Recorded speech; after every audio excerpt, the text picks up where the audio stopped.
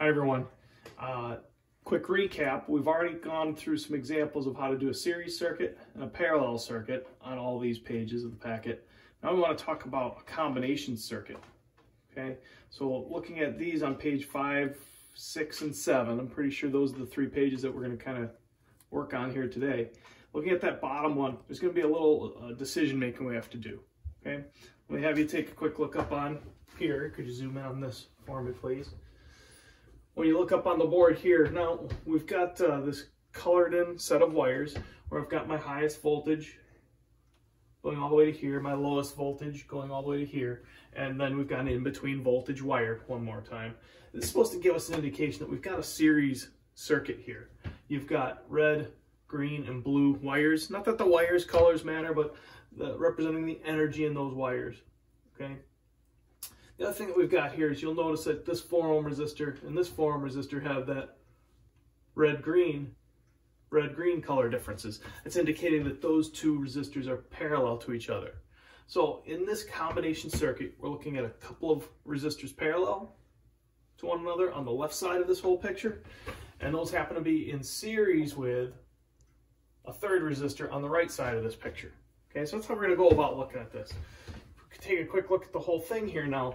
I've got it set up where my 2 4 ohm resistors are going to be in each of their own rows. I've got the 6 ohm resistor in its own row. I want to evaluate the entire circuit again like we did before. Okay, so if we dive right into this, what I want to take a look at to start with, okay, is how we're going to find this total resistance right in here. Okay, 4 ohms in parallel with 4 ohms. I kind of want to break it down into that piece first. Okay, on the left side, okay, those 2 resistors in parallel are going to require us to take 1 over total resistance equals 1 over R1 plus 1 over R2. That looks like that's going to be 2 over 4. And now we're almost there. The total resistance divided by 1, because I want to take the reciprocal here. It's been a while since we've said that out loud. Is going to be equal to 4 over 2, or 2 ohms on the left side of this circuit. Okay? In fact, let me put that in parentheses up here. I'm going to label this. Together, those make up 2 ohms of resistance. Okay? Now, if we take a look a little bit further, if that's the left side of this circuit, that's 2 ohms, notice that's in series with 6 ohms of resistance. 2 ohms in series with 6 ohms. The nice thing about this now is if we consider those to be series with each other, now we can just add those 2 resistors together. Left side plus right side, when they're in series, that's going to equal our total overall resistance for the entire circuit itself. 2 plus 6 is going to give us a total 8 ohms of resistance. Okay, so that's the first important starting point there, is recognizing how much total resistance this battery is going to be pushing charge through. That battery is trying to push charge through the circuit, and it's going to have to push through those 8 ohms of resistance. All right. Now, from here, we've got one more piece of information that's given. We can look at this 24-volt battery and recognize that that is the total voltage of the entire circuit. So from there, I just want to refresh your memory on one of these key equations that we've been using over and over again. Voltage equals current times resistance. All right. If we plug in some numbers to here now, we can say 24 volts equals current times 8 ohms of resistance. Okay, that's going to allow us to get the total current coming out of the battery. If I divide both sides by 8 ohms, okay, I get my total current. Looks like it's going to be 3 amps of current. Okay, so we're just starting to whittle away at this. We've got our total resistance, total voltage, total current now all figured out there.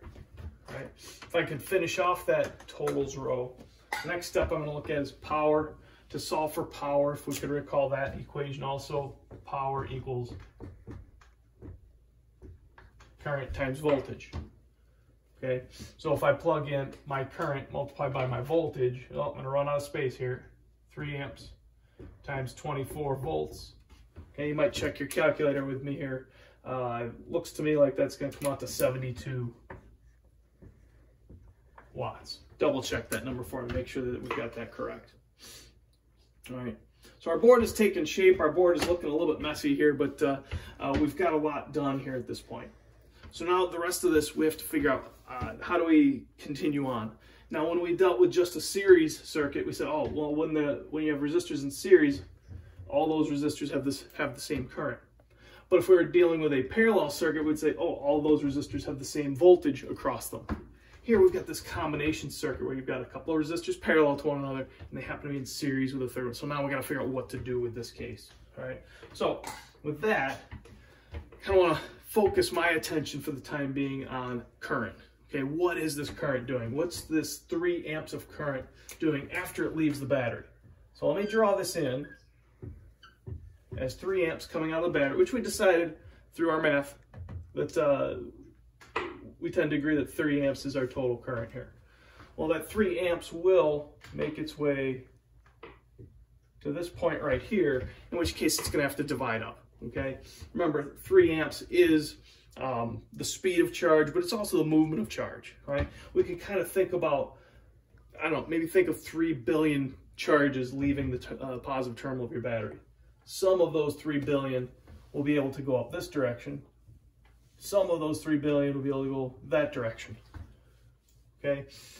What we want to do from there is follow a little bit further. I'm going to come back to this a little bit, but realize the current going into this resistor equals the current coming out, and we'll follow it to here.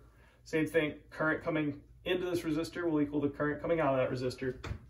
But then I want you to remember what happens right here. From some lab work that we did, I think we were able to look at this and say, all right, those currents together add up to equal our 3 amps that came out of the battery.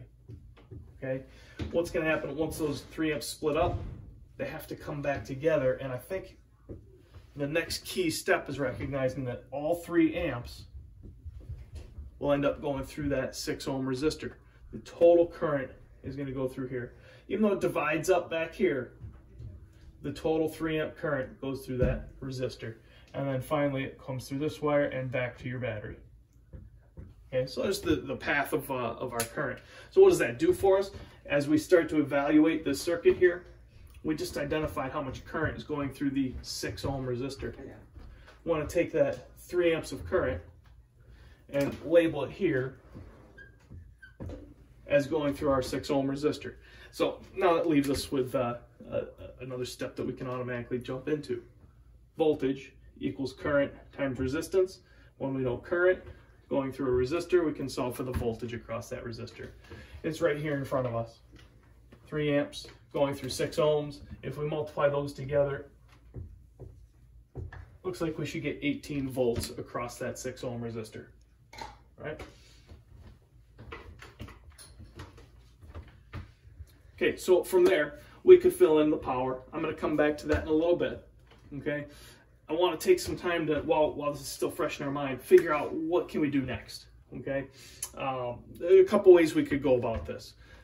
To me, the easiest method to start with is to come back and look at the current through these 2 resistors. All right, when we did some lab work and we measured current going through resistors in parallel, it seemed like that amount of current depended on how much resistance it had. Okay, if we had unequal resistors, we'd look for the one maybe that had the higher resistance, and we'd say that would have the lowest current. Or the one that had the lowest resistance would have the highest current. More resistance, faster charges. Okay, well, what if we have equal resistors? I'd say that they both get the same amount of current going through them. But then we got to decide, is it 3 amps going through here and 3 amps through here? Well, we got to be careful. Let's back up a step. We said that when the 3 amps gets to this part of your circuit, it does have to divide up. And the one other thing I want to remind you of is back when we started with all of our lab work, the first page that we looked at, again, I want to just hold this up. You can keep using this, okay, is that current in a parallel circuit is going to be represented by the sum of the current through the individual resistors adding up to the total current coming out of the battery. It still applies here, even though we've got a combination circuit. Okay, a combination circuit, current through here plus current through here should add up to 3. Okay, but you're going to get the same amount of current through each of those 2 resistors. Okay, anyways, so what we're looking at this point now, I'm hoping we're painting the right picture here for you where you can see 1.5 amps will go through this resistor. The rest of those the rest of that current, 1.5 amps, will go through this resistor. Okay, so that's one method that we can look at. When you have identical resistors, they should each get an equal amount of current going through them, and yet they still have to add up to the 3 amps that came out of the battery. Okay, so we take a couple steps closer to the end result here. Notice you've got 2 of these 3 variables. Okay, voltage equals current times resistance. Again, we've got current, we've got resistance. We can figure out the voltage across that resistor. Okay, 1.5 amps is moving through a 4 ohm resistor. Help me out with my math here again, but I'm pretty sure that's going to come out to 6 volts across that resistor and 6 volts across that resistor. Again, what did I just do here? Current times resistance. 1.5 amps times 4 ohms gives us that voltage. Okay, so going from here now, we can fill in the powers. But again, before we do that, I want to just make sure that we've got consistency with the lab work that we did and consistency with all of our rules here. Okay, if we did this a different method, we should still come out with the same results. So here's the other thought that I want to take away from this. Is the reason why we colored in all these wires is to recognize that each wire has its own energy to it. Okay, we call it voltage, but voltage is kind of an energy thing. If you recall, a 24 volt battery has a 24 volt terminal and it has a 0 volt terminal. Okay, that voltage difference is 24 volts. Okay, well, if we bother coloring in these wires, that means that this entire wire here is 24 volts, 24 volts, 24 volts, all the way up to we run into these resistors. Okay, 24 volts goes all the way there. This 0 volts goes all the way up to here. Okay, what I'm wondering is, can you take a minute, maybe hit pause and see if you can figure out what's the voltage of that green wire? Okay, it's kind of in front of us right here. Okay, what is the voltage or the energy in that green wire? Okay, I'm going to keep talking here, but you can hit pause on your video for just a second, and as soon as you're done, hit play again, and we'll kind of fill in that blank.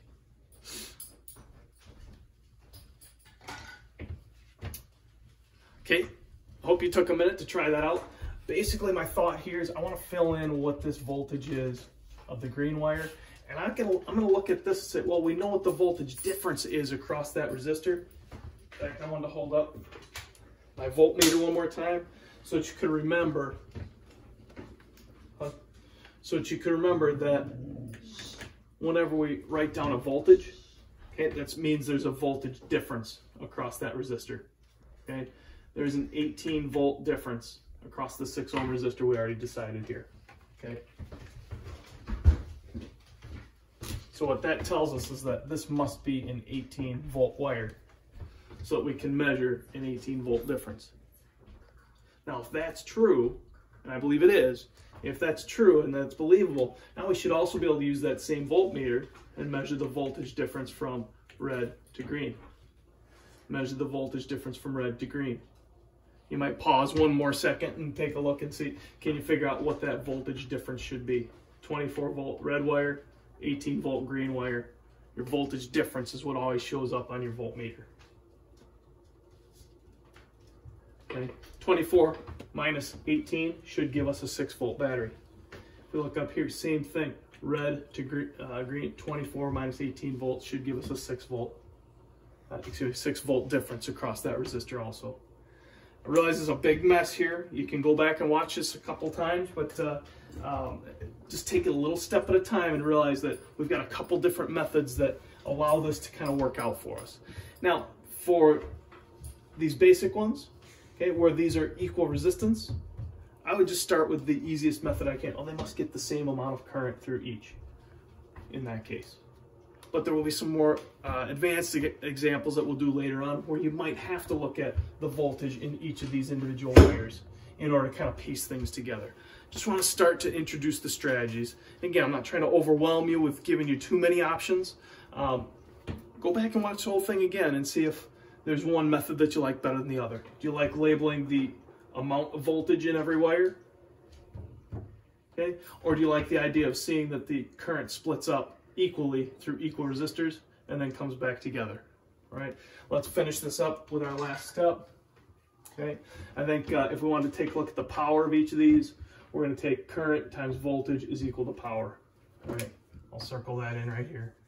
Current times voltage, 1.5 amps times 6 volts. Check my math with that. I'm pretty sure that comes out to 9 watts. 6 times 1.5, 9 watts. And then 18 volts times 3 amps equals our new power here. Help me out with that. That's 54 volts. Excuse me, 54 watts, pardon me. Okay, and I mentioned this in an earlier video. We should be able to look at all of those and determine that we did this correctly. 9 plus 9 plus 54. Check that math with me again. I'm pretty sure that adds up to 72. Okay, you can check that out. Anyways, that's our next example. I'll be sure to get on another one here soon. But for now, try out the last question on page 5, 6, and 7 from your packet. Thanks, guys. Good luck.